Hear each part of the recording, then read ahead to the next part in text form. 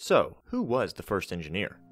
I mean, the pyramids of Egypt are engineering marvels, and so were the Roman aqueducts that brought in water from faraway mountain streams all the way to Roman cities. There was the Greek analog computer called the Antikythera mechanism, and of course, all the many modern engineering achievements. Each of these items required someone to design them, an engineer, right? Well, it was the designer of the first Egyptian pyramid ever, who is often credited as the first engineer, and he has a name. See, these incredible structures have stood for greater than 4,600 years, and were incredibly tall at over 480 feet at the tallest. This, quote, first engineer, designer of that first pyramid, was named Imhotep, and he was the chancellor to Pharaoh Djoser. At least, that's what many Google results will tell you, oh so confidently as if it's a matter of fact, and I'd love to end it here and say it's so clear. He was the first true engineer, but unfortunately, it's not so obvious to me, and I think you'll agree. See, complex items have been designed and created, or engineered, long before the pyramids. So is the person who created the first ever, quote, engineered item, who we should call as the first engineer? Or do we need to wait until the word engineering even exists in the world, in which case the term engineer has really only been in use since the 1300s? But what if we need proof that someone was referred to as an engineer while they were alive? The first person I could find as a named engineer came much later than that, and his name was John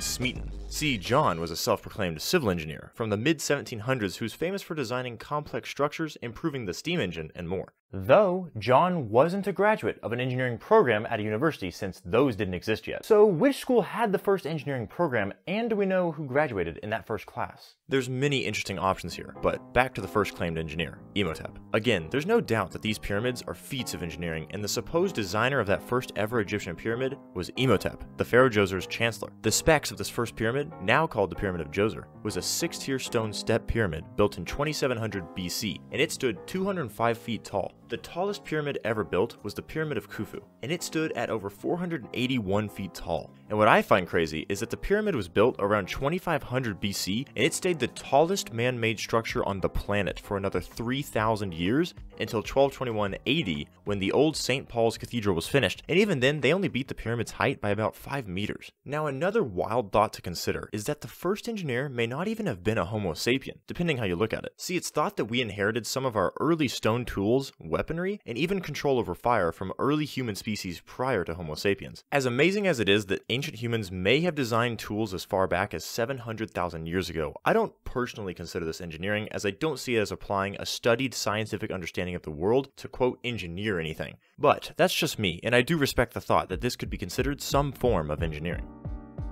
Now, you might be in the camp that thinks you can't even be the true first engineer unless the word even exists. So let's talk about that word. See, the common belief is that engineer stems from far long ago, with the word gene, which means born or to produce, come into being. Though the word is also thought to have ties to ingeniare, which influenced the English word for an engine. So come the 1300s, there was a word engender, which was a verb to engine something. And somewhere around this time, we know the word engineer starts getting used for something like a constructor of military engines, which this gives a hint to why the first engineering discipline, so to speak, could be considered military engineering, where scientific understandings were applied to complex military machines, engines, and civil structures. So here we are in the 1300s, and the problem here now lies in that my research, I couldn't find anyone referred to by name as an engineer for another 400 years. So this brings us to Mr. John Smeaton, a British fella who all articles point to being the first person referred to as a civil engineer in the early to mid 1700s. But the weird thing is, I can't find anyone earlier in history who, while they were alive, were referred to as an engineer. So if you find proof of someone earlier being referred to as an engineer in their lifetime, let me know and I'll throw it in the description of this video. So from my research, this would make John Smeaton the earliest recorded engineer by title. And Smeaton is famous for many things, but notably he improved the efficiency of the steam engine, he developed modern cement, which is used in his genius design for a lighthouse, and this cement's chemical properties allowed for it to set or harden while submerged in the water. Now that lighthouse I mentioned, called Eddystone Lighthouse, was the third attempt at putting a lighthouse on these dangerous rocks. The first was called Winstanley's Lighthouse, and it only lasted 5 years before it was destroyed in a storm. Then came the Rudyard Lighthouse, which stood a good 46 years before it burned down. But then came John Smeaton's attempt, and his lighthouse was completed in 1759, and it was in operation until 1887, so over 120 years. And even then, it was still functional. It was just decided that the erosion of the base rocks was becoming too concerning, and so they put it out of commission. Later in John's life, he founded the official Society of Civil Engineers in 17 1771. So with the option of John Smeaton added to the list of possible engineers, does anyone still have an issue with any of these options? Or have we covered all the bases? Well, I don't consider someone an engineer unless they graduated from a recognized engineering school.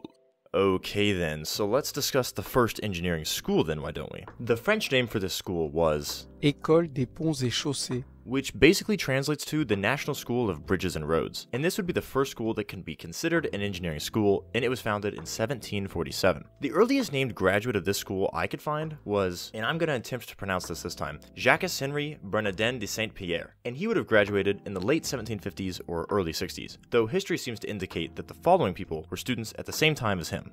Funny enough, the school did not have a single teacher, only a director of the whole school named Jean Rodolphe Perronet. And again, probably butchering that pronunciation, but funny enough to try. So the students taught themselves, they learned from each other, and they worked in outside companies or organizations on projects. And it could take anywhere between 4 and 12 years before the school considered you complete. He ends up graduating as what is basically considered a civil engineer, and he tried some various civil engineering roles, but had a rough time involving some family issues, love issues that got him fired, and eventually focused more on writing and botany, but he still very well may be considered the first engineering graduate. Now, I am curious who or what you, the listener, would consider to be the first engineer after you've learned this information. Do you consider it to be some pre-Homo sapien who invented tools for starting a fire or a weapon of sorts? Was it the original, unnamed human that made the wheel or invented a screw or some sort of engineering tool? Was it Imhotep, the likely designer of the first step pyramid who happens to be a named possible engineer? Or is it some unknown military engineer from the 1300s when the word engineer first started even being uttered aloud? Would you consider it John Smeaton, who it seems was the first self-proclaimed engineer? Or are you really picky and they needed to graduate some form of engineering school like Jacques-Henri Bernardin de Saint-Pierre? Whatever your answer is, I'm curious, just like I was curious about this topic enough to make this video.